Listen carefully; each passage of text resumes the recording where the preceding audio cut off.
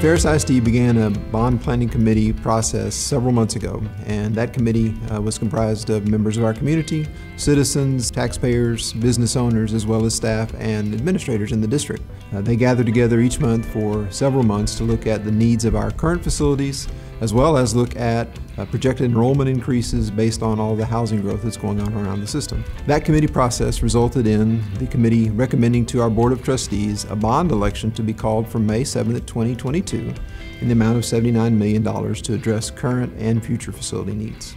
The bond election to be called for May 7th, 2022 is comprised of three propositions. Proposition A, in the amount of $53 million, includes a new elementary campus to house 750 elementary students, a new CTE facility, which will be an addition to Ferris High School, that will serve our P-Tech programs, where students can graduate with an associate's degree in the areas of logistics, construction trades, and teaching and learning, district-wide safety and security improvements, district-wide HVAC upgrades, and improvements and expansions to Lee Longino Elementary and Ferris Junior High School.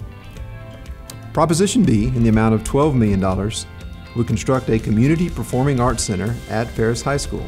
This would include a state-of-the-art 800-seat auditorium, as well as a full UIL-compliant stage with lights and sound.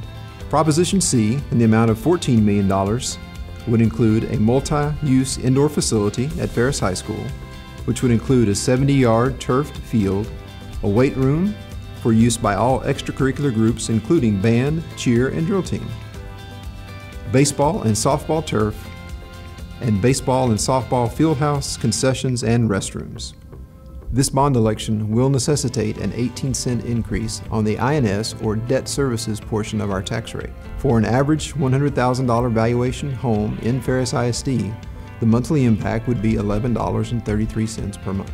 Texas voters will have a constitutional amendment on the May 7th ballot as well to increase the homestead exemption for school districts from $25,000 to $40,000.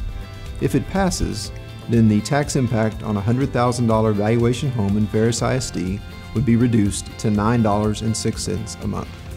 Under state law, the dollar amount of school taxes imposed on the residence homestead of a person 65 years of age or older cannot be increased above the amount paid in the first year after that person turns 65, regardless of changes in tax rate or property value, unless there are new improvements to the homestead that increases the value of the home.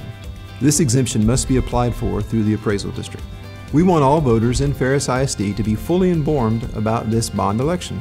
For more information, we encourage you to visit ferrisisdbond22.com. Early voting runs April 25th through May the 3rd, and Election Day is Saturday, May the 7th. For early voting times and locations, please visit ferrisisdbond22.com.